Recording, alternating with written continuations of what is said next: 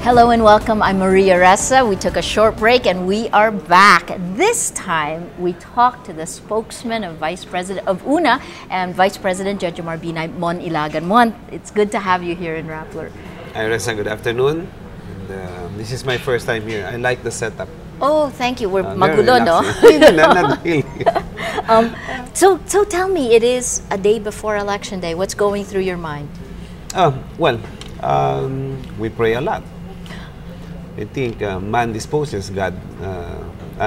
Man proposes, God disposes. No? We're still confident. The team Binay and the Vice President still confident that he's going to win the elections tomorrow. In fact, that was a part of his speech last night in meeting the Avance. He said he's going to win about 4 or 5 million margins against the other presidentiables. No? And he said that based on his experience because this can be a repetition of the 2010 elections. Yes. Where he won about 700,000 votes against Secretary Rojas. No? And what he did was really a full campaign from day one. He really did not stop. He wants to visit barangay, the sitios, and he's really man on the streets, and he wants to a face-to-face campaign with his constituents to explain his platform of government under the Binay presidency. How would you describe these campaigns, these particular elections? So you mentioned that he is looking at it like 2010, but 2016 is a very different ball game, right? It's a very different election. So how would you describe this? What makes it different? How has it impacted your campaigns? Well, first of all, there were so many issues raised against the Vice President. It started when he mentioned that after winning in 2010, that he plans to run for the presidency. Then the opposition, the other interested parties, already began to think something else of, kailangan pababain natin ang survey ni Vice President. So, and then it started with the Senate investigation. Yes. And there was no new characters actually in that investigation. His former opponents, political opponents in Makati, were the same people who were the witnesses during the Senate investigation, and the old issues were revived, right. etc., etc. So the Vice President and his family felt that it's all politics. If you really have this evidences, then file it in court. I will face it in court. No, it's not a matter of Senate investigation. It's not a matter of getting all the government agencies to really track down the Vice President and his family in order for his service to be affected. And it happened. That was the very difficult part of the experience of the Vice President. So his ratings and surveys was affected. Ratings and surveys. The strategy of not addressing it head on, do you think, looking back, that was the right thing to do? Because he was not given a chance, really. One is that he did not appear in the Senate because he respects the Senate as an institution. Yes. He respects the senators. And most of all, he has this high respect also in the office of the Vice President. What he did was he had this a statement submitted to the Senate. Right. Okay. So he felt that it was a grandiose plan by the opposition to really hit the Vice President and then make several issues. So medyo affected siya, but of course he has to answer all of this. Right. But in the right time, in the right place, which is, he believes, in court. Okay, okay. Well, I want to show you the performance of the statistical surveys over time. Can we just put up the presidential surveys again? The poll monitor, which puts together SWS, LILO, and Pulse Asia.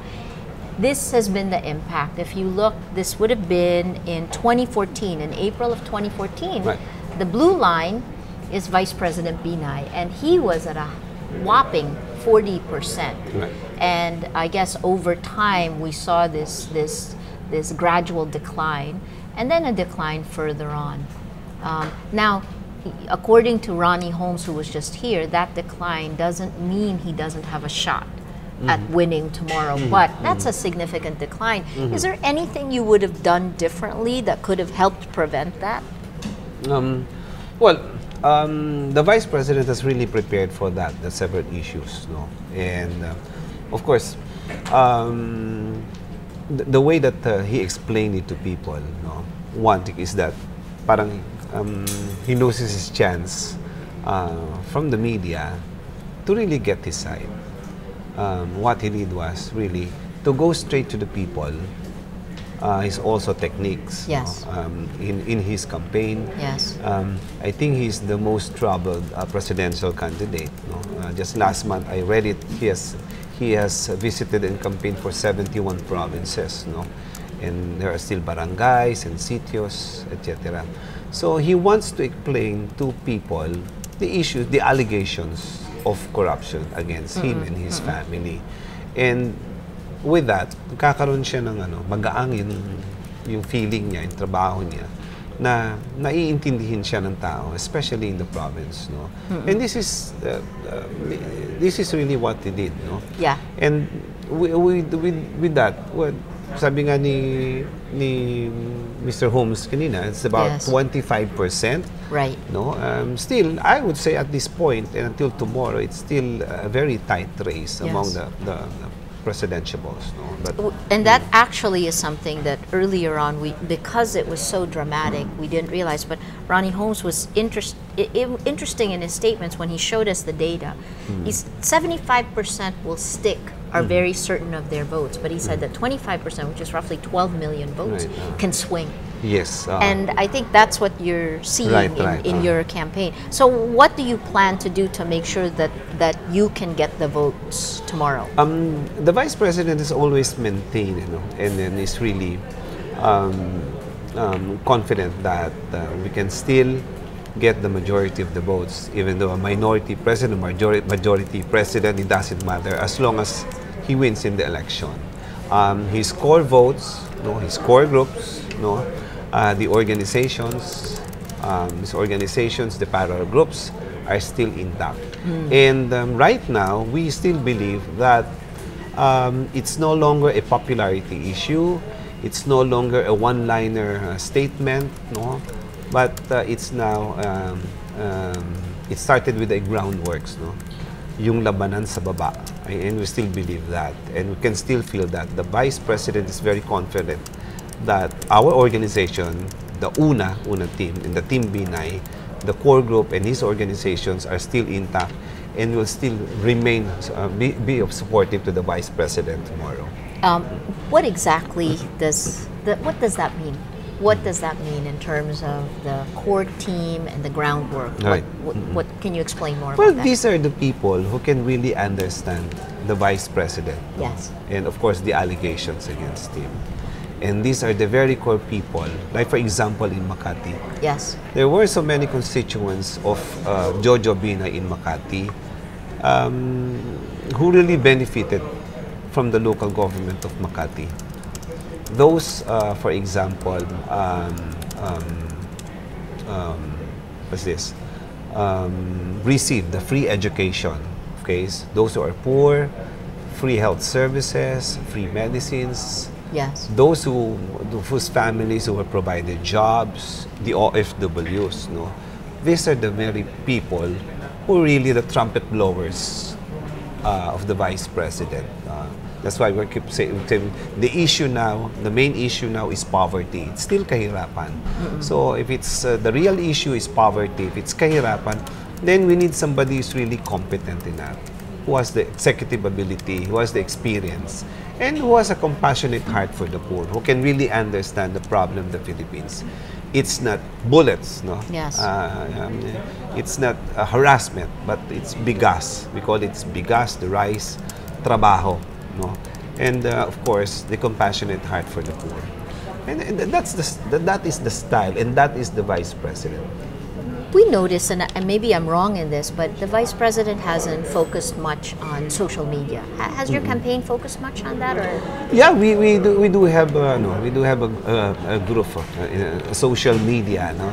But I think there are more how do you call that, trollers and tawag doon, no? Well, meron namang for social media, pero maybe I would say at this point, hindi ganun ka dami ng katulad ng like for example with Digong Duterte and Mar Rojas. When you say something, they will mob you, they will attack you, something like that. Actually, Mon, it was interesting, you know, when we decided to carry the launch of the Vice President's campaign, we carried a live stream, and we were attacked for carrying a live stream that bayaran daw kami because we did that. And that was the first time I really noticed that you guys aren't very focused on social media. So do you not see social media as a potent tool at all? Of course, unlike Mar and of course Duterte. That's very important, especially nowadays.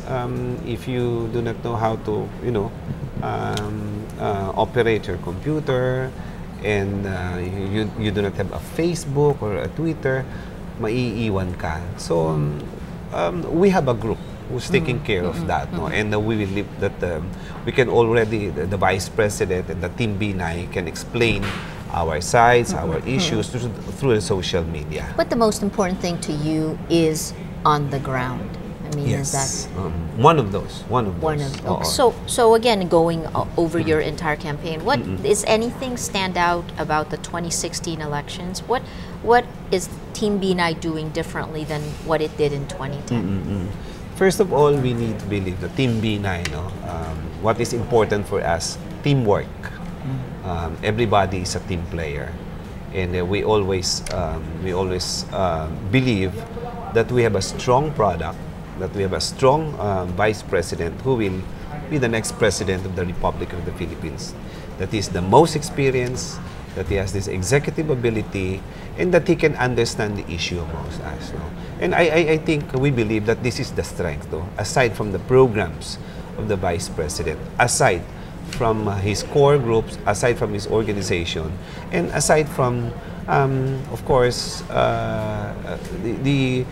the composition of professional people, the core people of the Vice President. So we believe that it gives us the strength, the totality of the organization.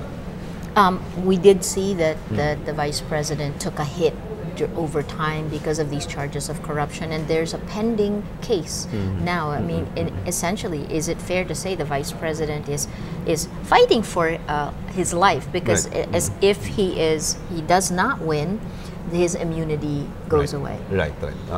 Well, first of all, Jojo Binay is a lawyer. He's a human rights lawyer, so he knows how to answer that. And I think as a lawyer, he has long been prepared for that.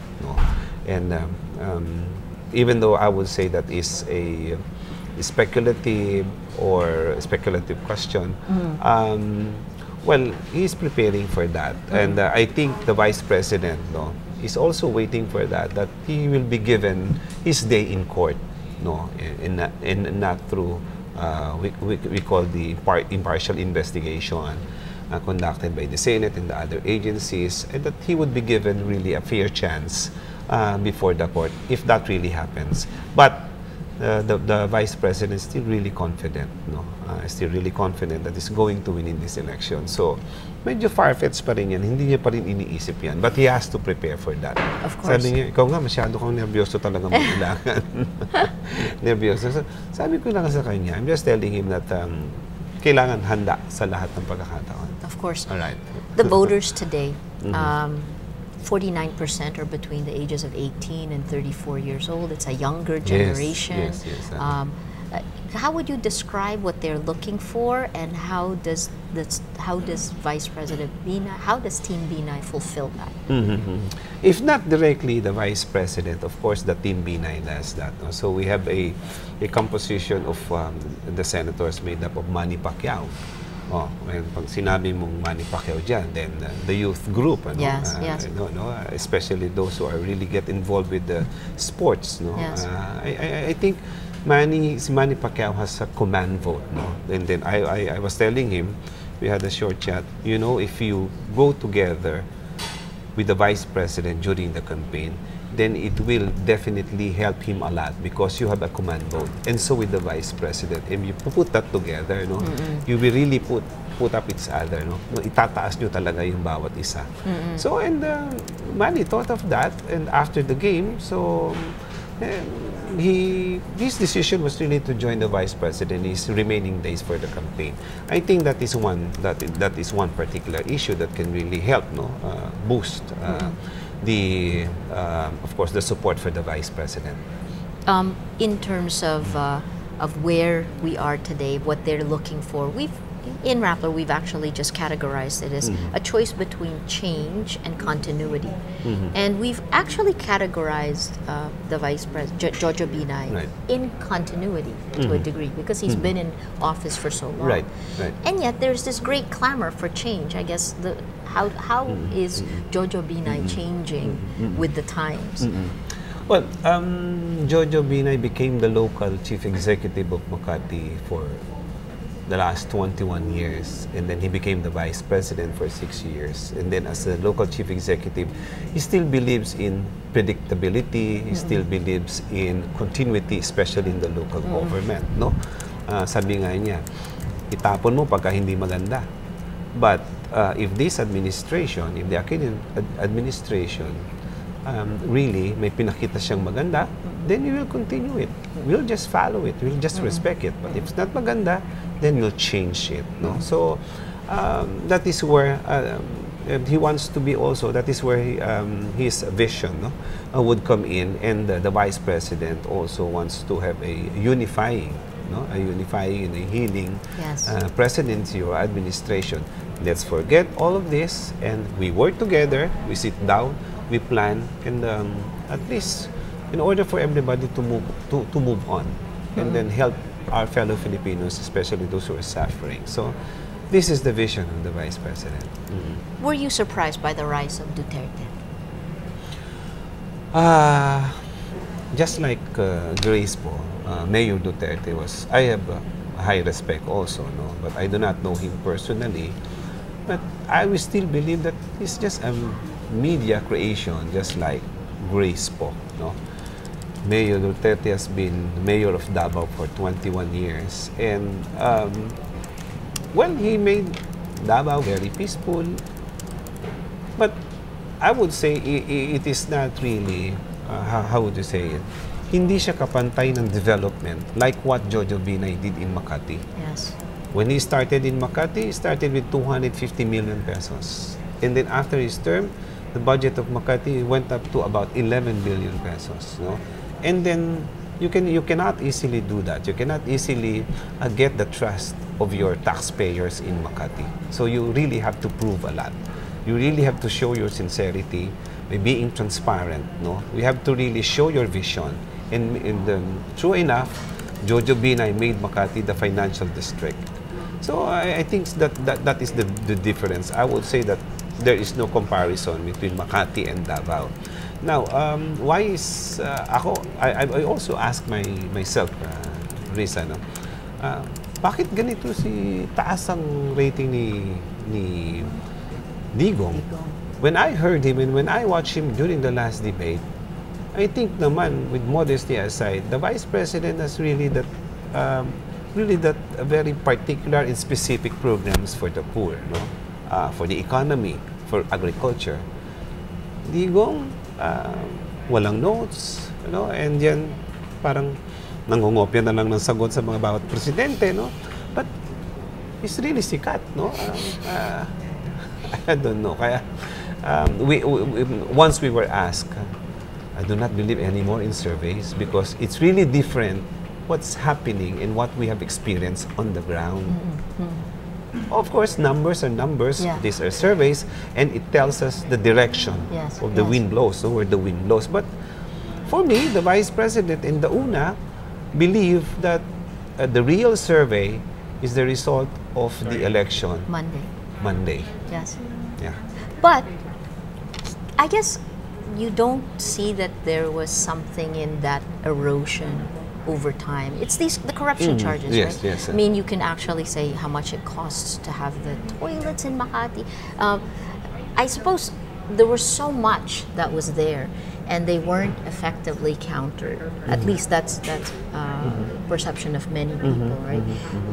Is there something that you would have done differently had you known this, or do you think? I'm scrambling here because I guess what I'm trying to say is, did you do the right thing, or did you leave him vulnerable? Was he vulnerable I by believe not speaking? so. I think the Vice President and Mayor Junjun and his family did well and explained everything. They surrendered everything. In fact, during the last debate, the second debate, they were forcing, the other network, they were forcing that he brought so many notes. Yeah. But it's not notes, but it's documents. One is that the Vice President wants the Filipino people to finish all these allegations. Many were asking questions, bakit hindi mo sinasagot directly yung issue, the allegations of corruption against you. Right. And the Vice President believes during the second debate in Cebu, he wanted to show the public documents, his SAL and his properties, etc., but he was not allowed. Then he did it again. He did it again during the third debate. Right. He brought the voluminous documents. He showed it to media. And he even challenged the other presidentials to sign a waiver for AMLC to open the bank documents. Nobody responded. So I don't think there is no new ways anymore to really show his honesty. And ito na nilabas ko ng lahat Yes. What else? What else to prove? So you're saying during the campaign you saw support for the Vice President, for Jojo Binay, and that support hasn't translated to these surveys. Ronnie Holmes actually said that 25% is soft. I guess explain to me now how you see the win happening tomorrow. We still believe that the Vice President still remains, the support for Vice President remains intact in Pangasinan and Lingayen corridor. And this is a repetition of what's going to happen, or what happened in 2010. Of course, in Pangasinan, there were so many local candidates who really we call it the silent majority, who support the Vice President. In Isabela, Region 2, he won. Also in Bulacan, and some parts of course, Quezon, with the Congressman Danny Suarez, and of course his son, JJ Suarez. I think he will have a solid vote as far as Quezon is concerned. And in Laguna, there is ER running for governor, And we're still confident. We're still confident that the Vice President has the number, and he was happy yesterday, and was just waiting for the results, despite of the reports in the survey. So we believe that we are very strong. We have a strong core group. We have a strong organization on the ground. The last question is about pulling up later on, in a few years from now. What do you think the 2016 elections will be remembered for? It will be remembered for, one, the Filipino people really, it took them, how do you call it, a long time to decide. Meaning, nag-decision na sila na malapit, napakalapit. And it's really a very tight race. Yes. In the previous elections, you get 10-15% ahead. Yes. The election is over. Now, I would still say, a day before the election, still, it's a very tight race, and we still believe that the UNA team and Vice Presidents are going to win in this race. The other one is that this is the only time wherein the president is calling for unity. At this point in time, it should be done. It should be, I think that panawagan by President Aquino should be done maybe after the second debate or after the first debate. Why only now? And the Vice President said maybe it's not really a unity, no, a call for unity, but really a call for COMELEC, a call for President Aquino to make this election a better legacy, a legacy of President Aquino for a honest, orderly, peaceful, and of course credible elections. And we think that this would be a very good legacy, and not to avoid cheating, intimidation, of course, especially in the remote areas. We just hope that we will have a peaceful and credible elections for 2016. Fantastic. Thank you so much. Thank Thanks you. for coming. Thank you. We've been speaking with Mon Ilagan. He's the spokesman for Vice President Jojo Binay. Up next, we'll take a short break and leave you with something to watch. But up next is Grace Po spokesman Rex Gatchalian. Let's watch these reports and see you soon. Thank you.